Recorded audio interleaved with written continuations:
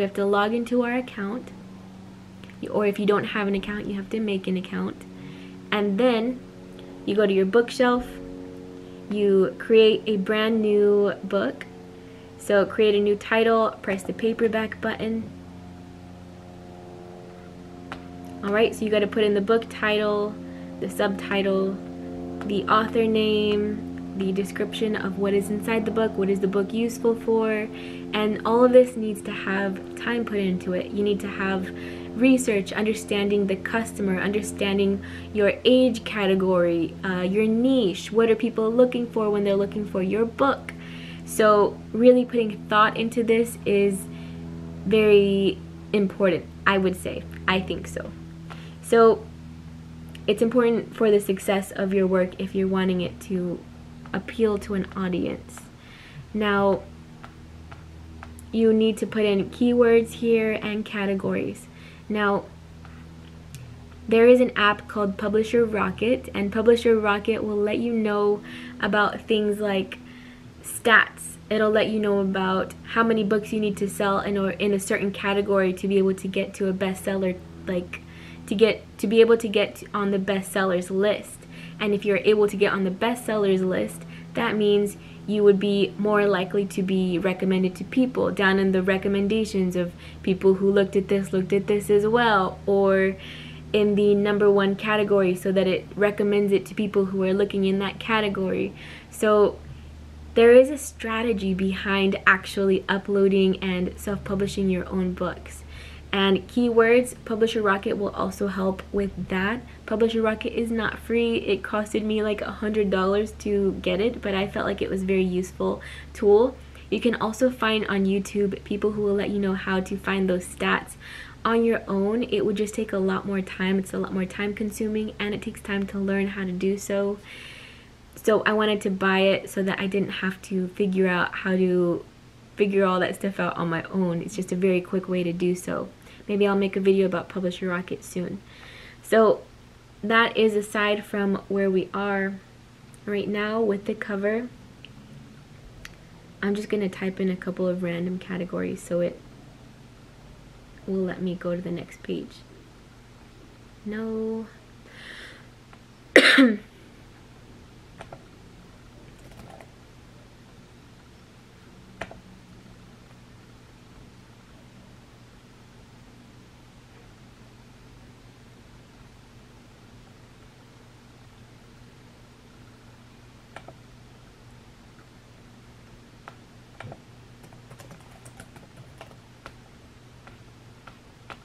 Okay, so it's just a simple, like I just typed in whatever.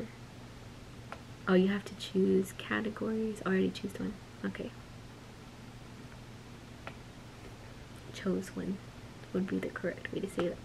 Alright, so here it would ask you, do you want a free KDP ISBN or do you want to use your own ISBN?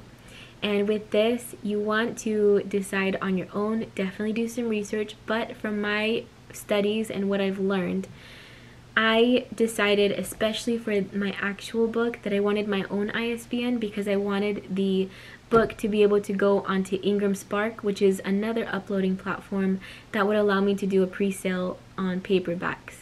Having your own ISBN would mean that you are your own publisher. So meaning your imprint, so for example, mine is Vibrate to Create, which is my publishing company or my business. And so my imprint would be published by Vibrate to Create. And if you get the free KDP ISBN, which is advantageous if you don't want to upload to more than one platform, if it'll only be on Amazon KDP and you don't ever want to put it anywhere else. And if you want to save money, if you don't have the money to invest in an ISBN because they are pretty costly, almost $300 for 10 of them, or $100 something for one. For these ones, I'm only going to be uploading them to Amazon, I think. But I still used my own ISBN because I want to be my own publisher. And because I have 10 of them because I bought the bulk amount. So for mine, I put use my own ISBN, typed in the ISBN, and then Amazon would generate the barcode for you with your ISBN. This is not the barcode because it is the proof copy and not the actual book. but once it gets published, you would have the actual barcode on there. So let's say for this random one, we're going to put assign me a free KDP ISBN. So see, it says the free ISBN can only be used on KDP for distribution to Amazon and its distribution partners. It cannot be used with another publisher or publishing service. So you can only put it on Amazon if you choose that offer. Okay, and then you would choose what paper. So remember when we decided on the book out what color paper we wanted, I typed in white. So you want to keep it the same. So black and white interior with white paper. The trim size, you would change that to whatever we put it as, which was 5.5 by 8.5. No bleed. You can choose the cover finish. This is what matte looks like. So you can see it has no shininess, there's no reflection, which I kind of like, especially for photography or being able to hold the book up without the light shining against it. So see, like, this is my friend's book. So you can see the reflection. It still looks good, it still looks nice, and many traditionally published books are this form, but I really like this feel. I like the way it feels, the way it looks on camera. I think it's really cool. So I chose matte, so we're going to keep this matte.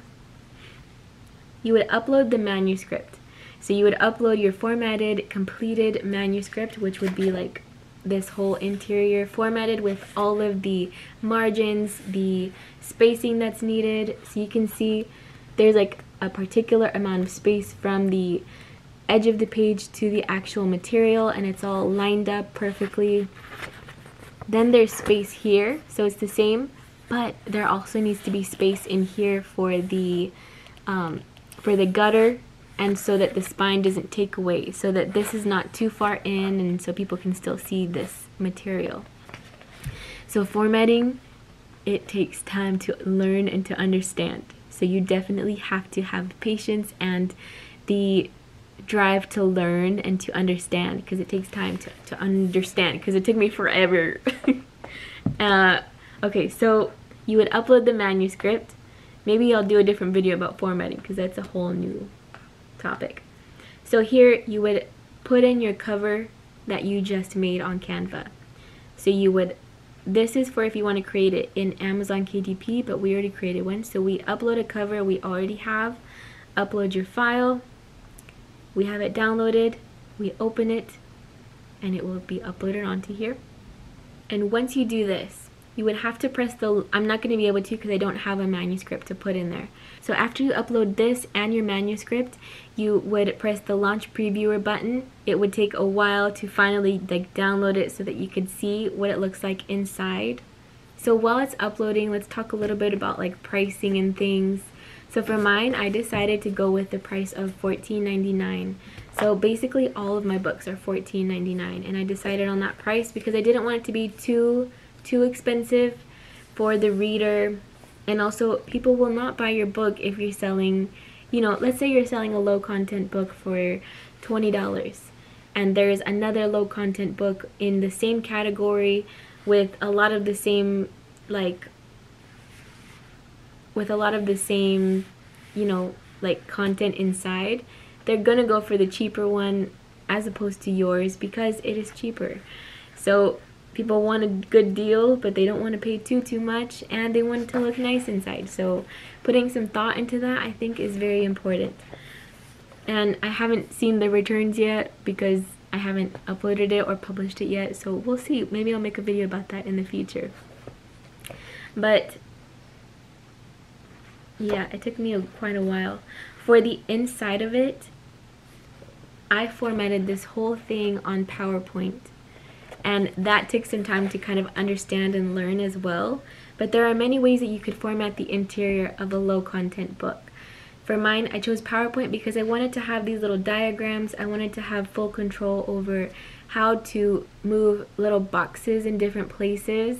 And so that gave me a lot of freedom to be able to move things around. So I'm really happy I decided to do that, but it also took like this kind of maneuvering or trying to work around it, or trying to figure out how I could finally get things to like be put in a certain place. So like for example, this is the first page. I made this whole thing on Canva. So, and this is going to be shortened down because I don't like how it looks from right here. But so I made this whole thing on Canva with the same little, like, see the back here, this little mandala. That's what's on here. Oh wait, no, that's not. So on Canva, I typed in mandala, I put it here, I like changed up the coloring, I added the banner, and I put the text, and then I put my logo, and I'm gonna make that smaller. But when I was in PowerPoint, I was trying to figure out, okay, how do I make this title page on Canva, and then how do I get it in the PowerPoint? So I had to go to Canva and like really figure it out. So I went to Canva, made this, downloaded it as a, how did I do that? Oh, okay, I downloaded it as a JPEG and not a PDF print, so as a JPEG, so it was like a picture. Then you put the picture in PowerPoint, and then in from PowerPoint you would take that photo, and since it's already in there, you would just kind of align it with all the margins and things. So see, little things like that, like really, I would say it's very just discovering along the way how to work the bugs out, how to figure things out as you go along. So it was pretty interesting to like go along this journey of making this. So I used PowerPoint to format the whole interior. From PowerPoint, I downloaded it as a PDF and then uploaded it as a manuscript, put the Canva cover into the KDP. So once this finishes uploading, it would show you like it shows you a preview of what the book would look like, and then you can kind of flip through the pages, make sure all the margins are correct, make sure the cover is in the right places, that it's not outside of the bleed lines or the red lines. And it'll also let you know if there are any errors, if there are errors in page numbers or something is not correct. Then you would have to go back and fix all the things, all the errors that need to be fixed. Then you would save that page and continue. Once the launch previewer accepts it, then you can approve, and if it looks perfect and you like the way it looks, you can approve that launch previewer. Then you press save and continue. And once that is finished, you would go over pricing. You would decide how much you want to charge for the book that you made, something that is fair, something that people would be willing to pay for it. Then you would publish your book, or you would save the draft, or you could order a proof copy first to come to you so you can see what it looks like, and then decide to publish or decide to make edits. Like I decided I wanted to take these parts out because I didn't like the way it looked in person, or to change the colors if you don't like the way it looks when it's printed. So I would say having a proof copy first is very useful because you can see it in person, what it's going to look like when it gets sent to the person first. That way you can see if the margins need to be edited, anything like that. So there is a way to request proof copies before you actually publish the book. And then, so you would request a proof copy, see it, decide what you want to change, edit it. You could request a new proof copy. Proof copies are not free, so you have to pay the price for the shipping and also the wholesale price for the book. So it's less than what customers pay, but you still have to pay for it to be shipped to you and things, which is, I think, fair. And so once you edit it again, I would get it sent back to me to see the edits, make sure it's perfect, and then you could publish the book so that it could be sent to people. And then there's a whole marketing aspect to books as well. But I just kind of wanted to show you a little bit about how to make your cover. That was how I made this cover. There are many ways that you could make book covers, but that was the easiest way that I found for myself. And I hope it was helpful for you guys, helpful for understanding how you could publish your book on Amazon.